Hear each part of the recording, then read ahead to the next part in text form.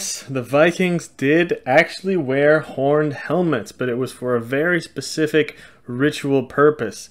And that purpose is... Velkommen alle sammen! Okay, I got this stupid thing on my head again. Let's take it off. Oh, I got another stupid thing on my head up here. Look at that. Well, this is for a very specific purpose that I will speak about in this video later on. The horned helmets of Vikings. Now, for someone who has no knowledge about Viking history, they probably think that when they start, they believe the Vikings wore horned helmets, just like you see in all these cartoons and comic books.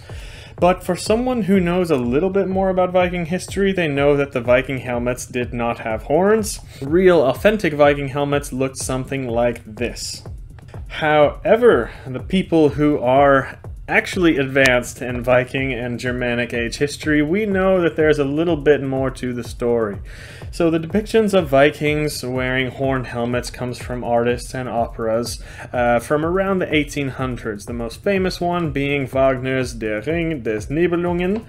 And since then, various artists and comic books have depicted the Vikings as having horned helmets over the past 150 years. Turns out, though, that the artists of the 1800s were not completely wrong. I'm going to show you a few of the archaeological finds here. Links will be below, and also the licensing to these. This one is found in Sweden and is currently being kept at the Swedish History Museum in Stockholm, and that one's believed to be Odin wearing a horned helmet.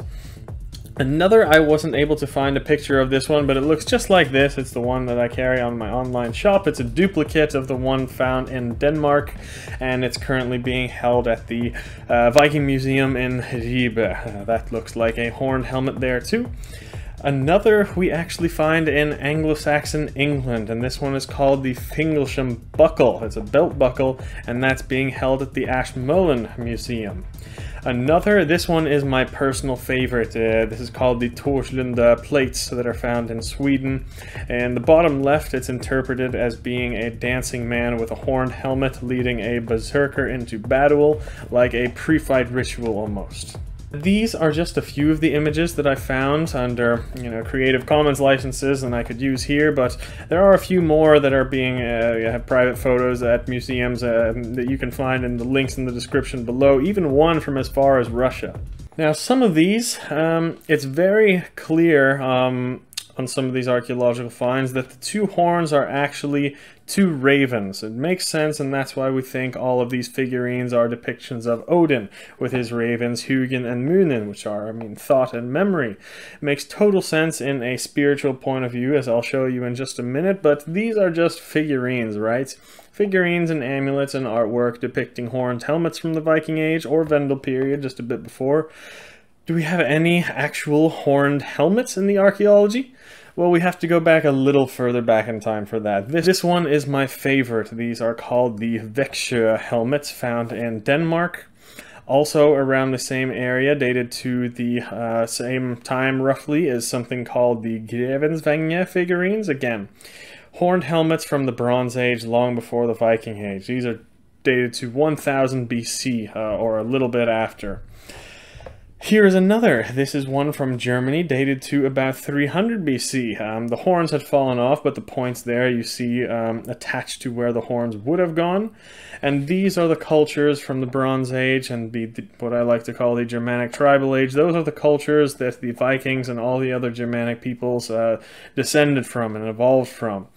Little bonus, you can see here the Celts too also used horned helmets. This one is found from around the same period, this one found at Waterloo in England. And in fact, it seems really like all of us Indo-Europeans used horned helmets even long before this. We find extremely ancient rock art and even headdresses from up to 10,000 years ago made from deer antlers even. I'll put links to all these below. And these are, not any different to things you will find in modern shamanistic cultures and practices. And you've also seen Heilung wearing these types of things in their performances. So, what does it all mean? Well, now we're going to get a bit spiritual. As usual, we can kind of fill in the missing pieces to the European pagan religions with answers from Eastern religions. Hinduism, which is related to the Norse paganism, if we go far back in time, it's related to all other Indo-European religions. Other Eastern beliefs, they have the understanding of chakras, right? The Norse had some understanding of the chakras too, as I spoke about in this video here. Quite different beliefs and interpretations from the Hindu version of chakras, but nevertheless, they believe that there were certain focal points going all up along the body associated with certain energies. That part is the same in both beliefs. The Hindus, they actually believe there are more than 7 chakras, and at least one of these chakras is not in the body at all, but above the head. They even think there's a few of them above the head, anywhere from a few inches above to a foot above the head. These they like to call the spirit chakra, or the transcendence chakra, or the universal consciousness chakra. The idea is basically that when you open up all the chakras and open up these ones above the head, that you will reach enlightenment and reach the, common universal spiritual consciousness, whatever you want to call it. I'm doing a shitty job of explaining it, and even then the sources that we have on it are kind of all over the place. I don't know if anybody has a clear answer on what those chakras are, but if you do know, please let us know in the comments below, but you get the point. So the belief is, in the East, is that by putting some type of extension of yourself going above the head, this helps connect you to and open the chakras up here. This is one of the reasons why they tie up their hair in certain Hindu cultures, and that's also why they wear turbans. Also the warrior classes in ancient Mesopotamia, Sumeria, and even Greece, and when they were all pagan, they wore similar headdresses going up just a few inches above the crown of the head. But what's all that crap about? That's not Viking stuff. What are you talking about? Well, hold on a second and shut up and I'll tell you. One very famous Germanic people had this exact same type of thing too, and it was called the Swabian knot, which you have maybe heard of. The Germanic tribes, mostly among the war class of the Swabi, wore their hair up like this in a knot.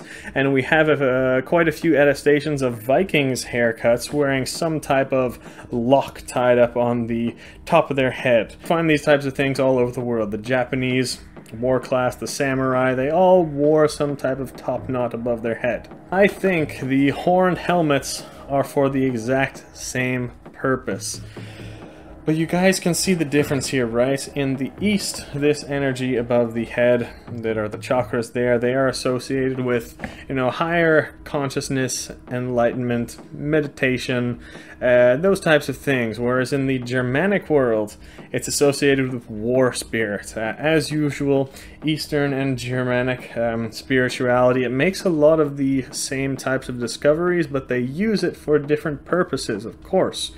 Hindu people were more peaceful and meditation and all that, but the Germanic peoples wanted to use this energy for war because that's been a much bigger part of our history. So these horns, or the hair knot up here, functions like an antenna almost for bringing in the war spirit.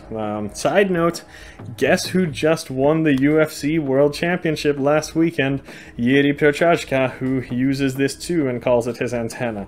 I don't think he knows the full history of it, but yeah, that's what he says at least. So this is actually part of what Odin is, what Odin's name means. That's why, of course, it's depicted on Odin, a lot of these things with his helmets with his 2 ravens.